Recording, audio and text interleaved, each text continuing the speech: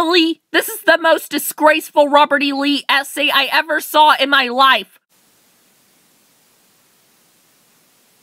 Why did you put all of this absurd material in your essay? Because I did not remember anything about Robert E. Lee, so I started guessing random answers.